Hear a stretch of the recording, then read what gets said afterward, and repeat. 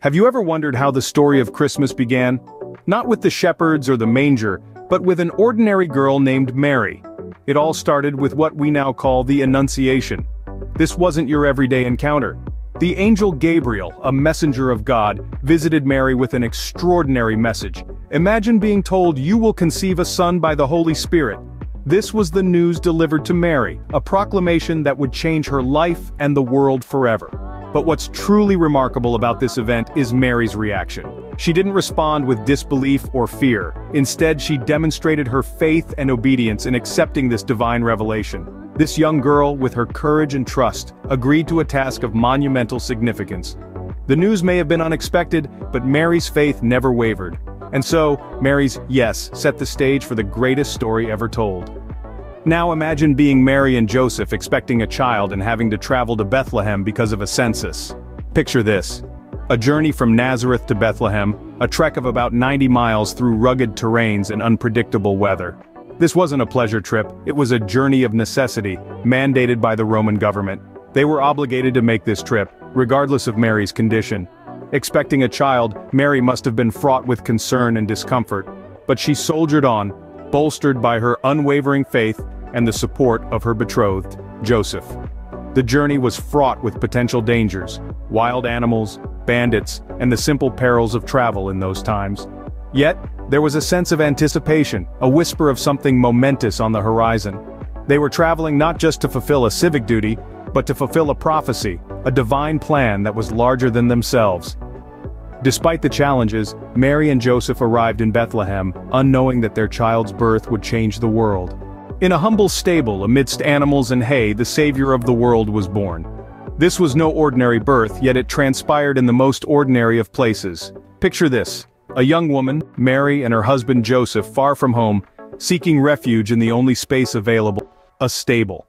It was here, surrounded by livestock and under a starlit sky, that the extraordinary happened.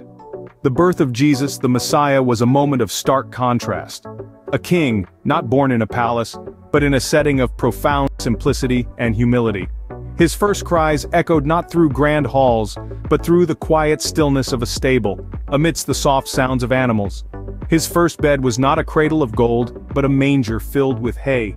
This juxtaposition, this interplay of the divine and the ordinary, was not by chance. It served as a powerful symbol of Jesus' mission on earth. His birth in such humble circumstances was a testament to his purpose, to serve the meek, the poor, and the lost. It was a clear message that God's love transcends worldly riches and power. The birth of Jesus was a beacon of hope, a promise of salvation. It was a moment that marked the beginning of a journey that would forever change the course of human history. Even in the most humble of circumstances, the King of Kings made his entrance into the world. The birth of this child was not just a miracle, it was a turning point in human history.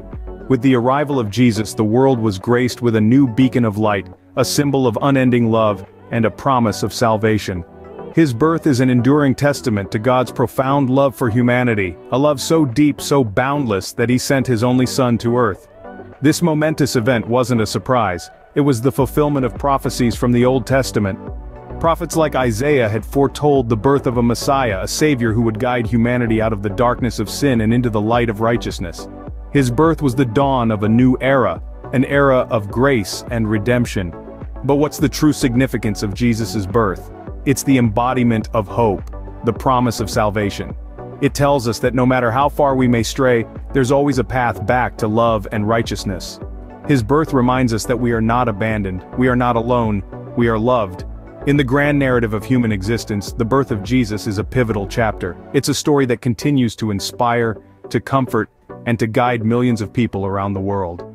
In the end, the story of Christmas is about more than a birth. It's about love, hope, and the promise of eternal life.